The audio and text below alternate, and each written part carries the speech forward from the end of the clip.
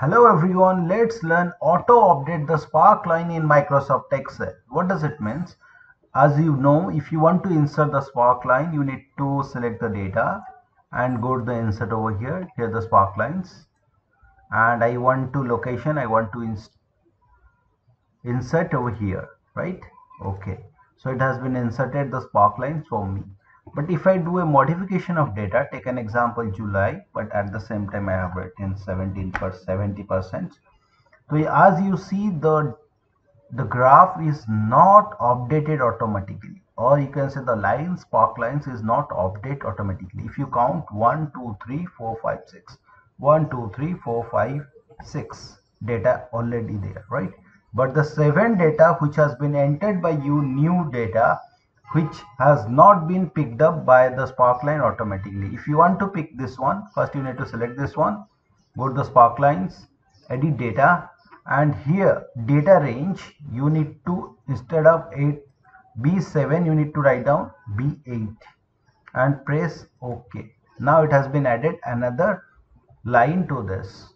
Have a look. 3 3 6 and 7, you can see 7 squares are there.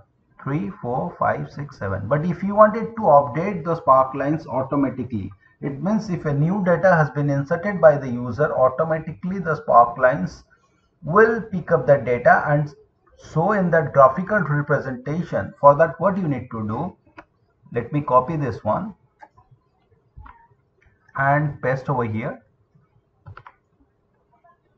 Convert this one to the table. So I'm converting this one, header row I don't want. So this is my table. Once I convert it to this one as a table and pick up the same data and insert line, and here I wanted to insert. Okay. Now if I give a data, new data, take an example over here, August, 90%. The moment I press enter over here, automatically you can see the things has been added.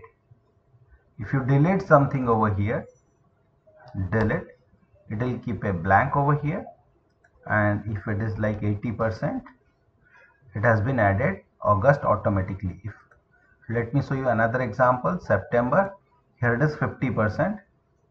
Just because the moment you write the month over here, you can see automatically the graphical representation is creating a space for that new month. Once you enter the data, take an example, I am enter 50% in September, click OK. So automatically the